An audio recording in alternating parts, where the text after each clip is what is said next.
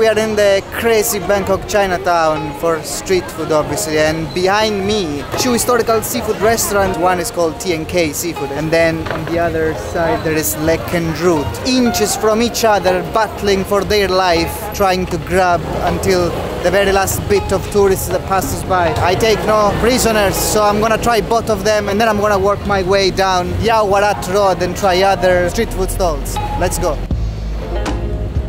Okay, let's see the menu. You're not allergic to anything?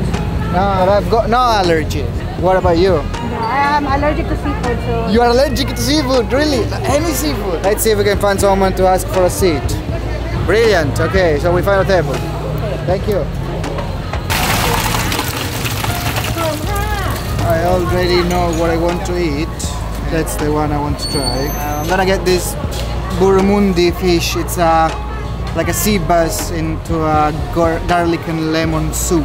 Yeah, I'm also gonna get some grilled king prawns. And look at that guy. That guy is grilling them on the flame, grilling them on the grill. Well, it seems like we have already been served a few dipping kind of sauce, and it's a chili sauce, green and one red, and some rice also. So right, I'm gonna use this as a base for the fish.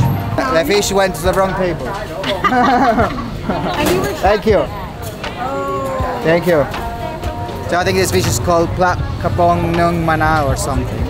And basically it's a steamed sea or barramundi fish or steamed sea bass in a river of lime juice and lemongrass and garlic. So let's dig in.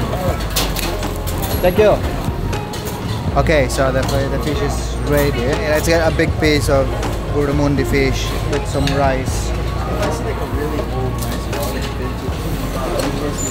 Actually, when we were at school together, we would do that, we've done like design set together. I'm gonna grab some rice. Oh, thank you. I don't even know. And see what this thing is about. How was it?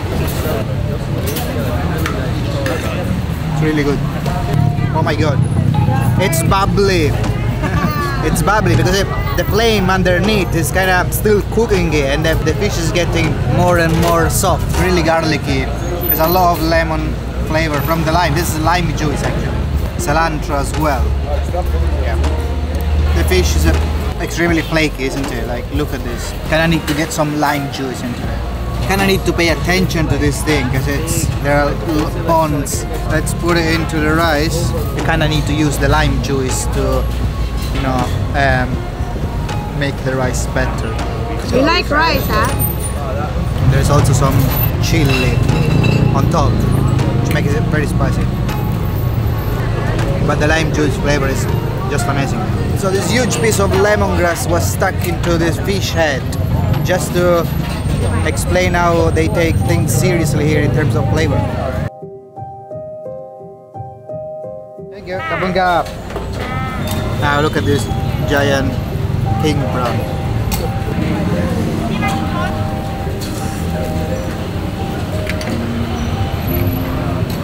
Big prawns. These guys are really tasty.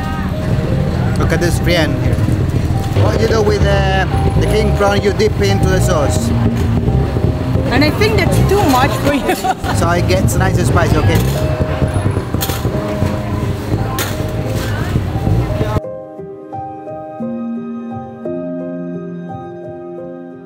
500 bahts or something for the fish and the shrimps. Pretty okay. We are in the center of Chinatown. We're gonna go into a nearby restaurant and see what they are about.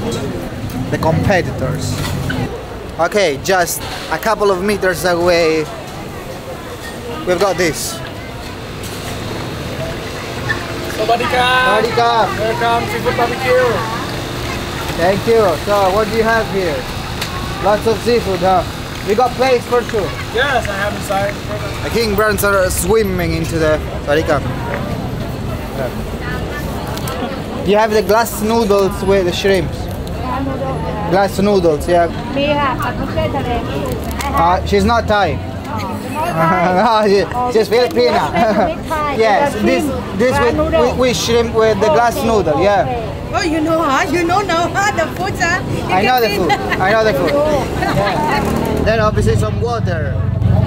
Seafood water. Never seen this before. And some ice.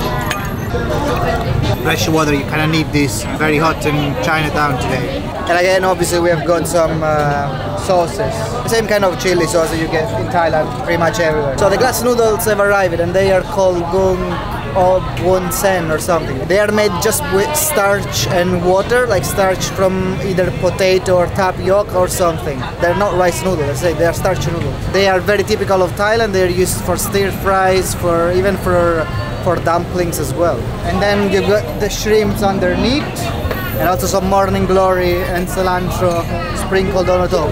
And actually the squid is also arrived. It's a beauty, isn't it? Just grilled squid with some cilantro. Yeah. Which I think you're supposed to dip into the sauce. Oops.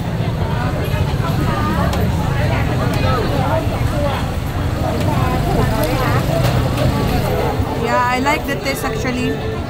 It's gonna be tasty, but too much spicy. It's not been flavored or anything. You're supposed to dip into the sauce, but the sauce is very spicy.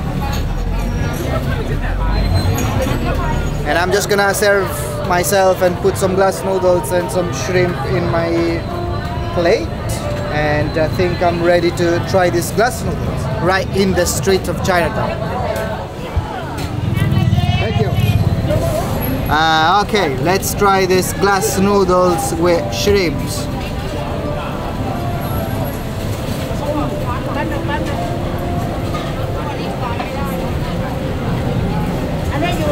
I have spicy and non-spicy. I have one sweet.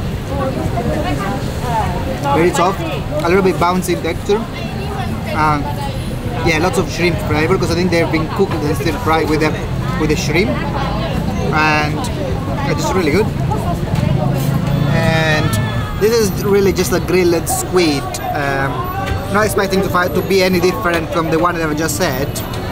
But let's see, let's compare the freshness between this restaurant and the previous one.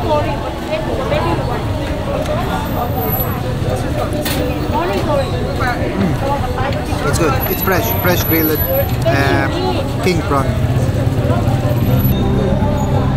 Is it glass noodles you want? No, or money, what does she want? It's better if she gets some food, right? Okay, there we go. Can you give her this thing to display? Thank you. No, it's okay, it's okay. I've got mine. Don't worry. No, don't worry. Come.